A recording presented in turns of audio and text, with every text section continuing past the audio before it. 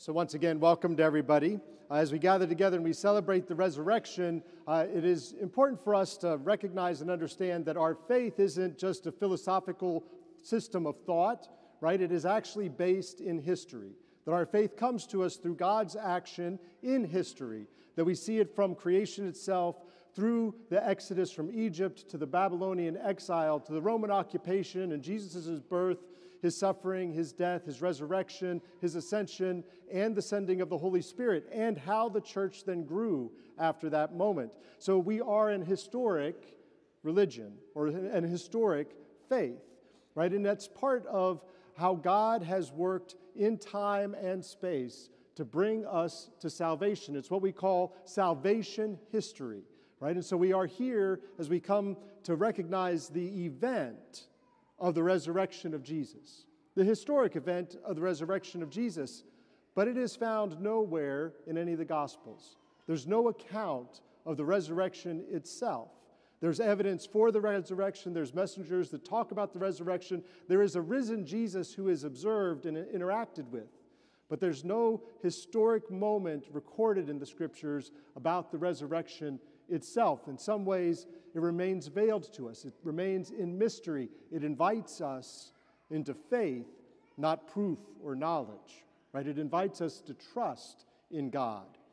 This year, and some of you have heard this before, but this year I read a book that was called A Million Miles in 1,000 Years by Donald Miller. And he was writing this book because a previous memoir that he had was being made into a movie.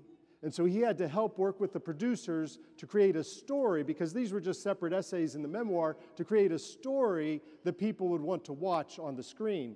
And so he kind of goes through in this book how he begins to understand a story and how he learns about what a story is. And eventually he defines a story as a character who desires something and overcomes conflict to get it.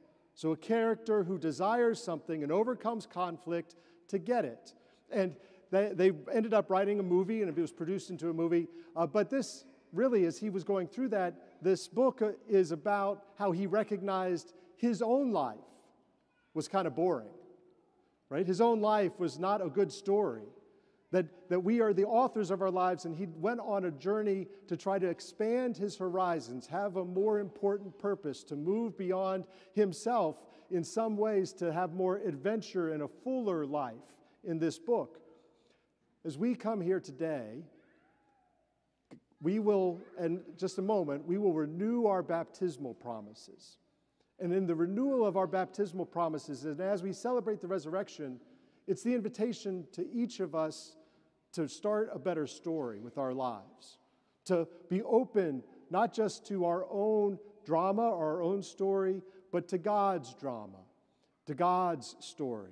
It's what Bishop Robert Barron calls moving from the ego drama to the theo drama, to God's story, that our horizons are expanded, that all of history is changed in the person of Jesus Christ, in the event of his resurrection, that everything before has altered, that it's the defining moment of God's victory over sin and death, and he invites us into that broader story through the gift of our baptism, that when we renew those promises, we're invited to be in a wider horizon, to have a deeper meaning and purpose for our lives.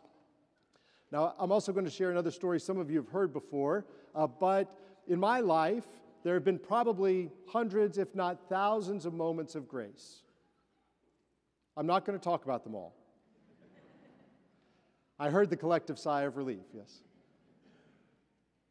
Hundreds, at least, moments of God's grace where my relationship with God changed and shifted, where there was some new insight or new depth, that there was some way that God was working in my heart to change me, to work on me as well. And so even though we are an historic religion, we're also a personal faith, a personal religion, that each of us are invited into a relationship, not just into a set of beliefs or a set of history facts, but into a relationship with Jesus Christ.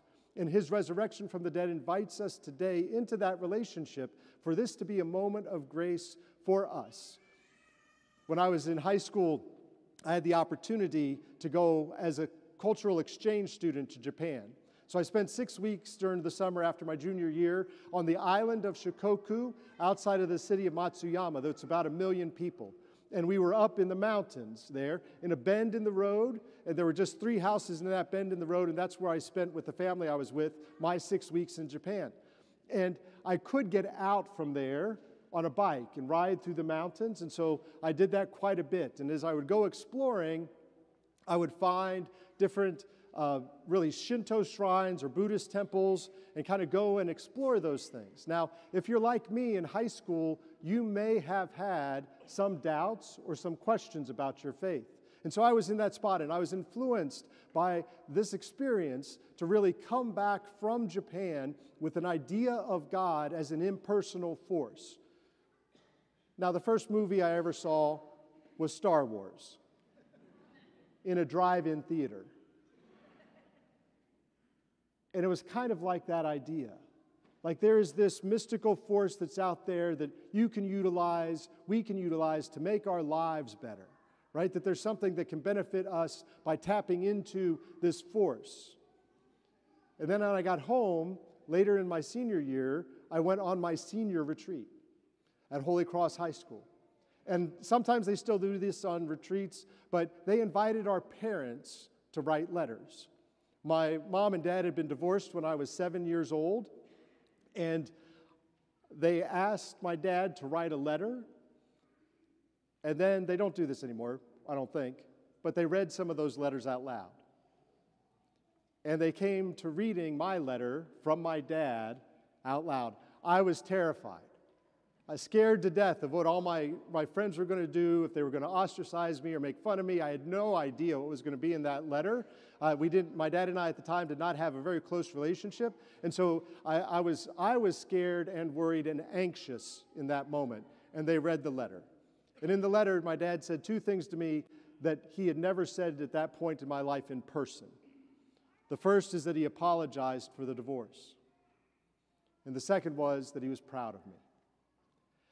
And at that moment, with all my anxiety, I started bawling, just crying, right? Worried about still what all my classmates would say or think, but I couldn't help myself. And my classmates didn't make fun of me. Some of them came over, put their hands on my shoulder, offered me words of encouragement and acceptance, and really through them, in a very real way, I experienced the love of God for me. I encountered Jesus Christ through their care and their compassion. And later that evening, I was out walking, and I thought, you know, if God is love, and God is love, but if God is love, then God needs to be a person, because only a person can love. It's not an impersonal force that's out there. It is a person that we develop a relationship with, which got me thinking differently, opening my heart to the mystery of that relationship, of beginning to walk with Him. As we renew our own baptismal promises today, that's the invitation. It's not just about the historic event, and it's not just about a system of thought. It's about a relationship that we enter into, a love relationship with the God who's made us and who has redeemed us in Jesus Christ. And so we come here with open hearts, celebrating with joy the resurrection, but recognizing that that pivotal event changed all of history and can change our own lives in history as well. In the gospel account today, Mary Magdalene goes to the tomb, but Jesus is not there. She goes and gets Peter and the other apostle, and they run to the tomb, and Jesus is not there. They're in search of Jesus, the crucified, but He's not there. He has been raised.